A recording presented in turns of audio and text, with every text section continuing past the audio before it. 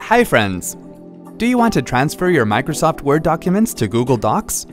Here's how you can import Word files to Google Docs on your Windows 10 PC. Open a web browser. Type docs.google.com in the address bar and then press the Enter key. Click on the Go to Google Docs button. Now sign in to your Google account. Click on the Open File Picker icon at the top right corner of the screen.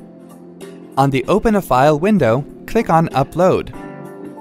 Click on Select the File from your computer button. Select the desired Word file and then click on Open. Wait for the process to complete and it will open the uploaded file. Click on the Docs Home icon in the top left corner, and now from here you can check the file in the Recent Documents section. Wasn't that quick and easy? Thanks for watching. For more details, click on the eye icon on the top right of the video. Check out our iYogi channel for self-help videos on Windows, Mac, smartphones, security, social media, and much more. Have something to ask or share? Pen it down in the comments. To get iYogi tech support, dial toll-free numbers. To stay empowered technically, subscribe to our channel.